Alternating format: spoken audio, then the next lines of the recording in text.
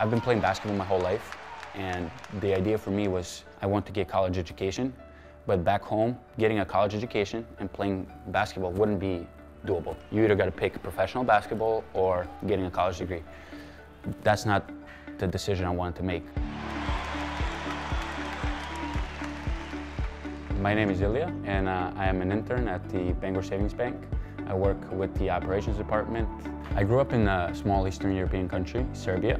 I moved to Maine 6 years ago when I came to a prep school called Lee Academy. I went to Lee Academy for a year, and I got recruited by University of Maine. I was playing basketball at the time, and I spent 4 years at the University of Maine as a student athlete, playing basketball and also pursuing my degree in business management.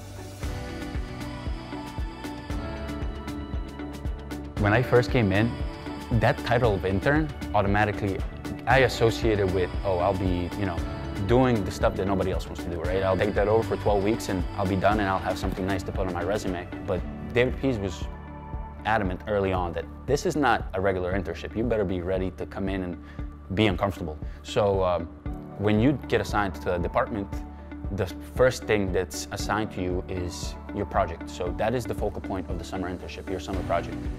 My summer project was to create a dashboard of key performance indicators in bank's reporting tool. Giving us a summer project automatically pushed us to get out of our comfort zones and reach out to people that we normally wouldn't reach out to. And doing that, to me, just kind of made me understand that, oh wow, there's so many things I could do if I learn how to use my resources right. So that kind of pushed me, and I feel like the rest of the interns, to give our all and do the best job that we can. I would recommend every single person who is looking for ways to grow their network, their career, find a company like Bangor Savings, where culture pushes you to get out of your comfort zone and to do things that you've never done before. Doing so will help you understand how many different ways you can be a valuable employee for different companies, and consider state of Maine as a potential place of employment, place to intern at, especially if you're thinking about remote interning in the current climate.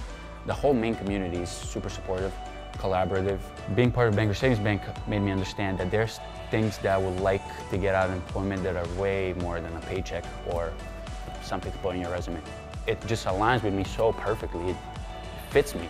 Every time I'm here, I'm excited to wake up in the morning and go to work. I'm excited to wake up in the morning and walk over to my desk and sign in and go on Skype and talk to different people and find ways that I can be a contributor to this amazing culture.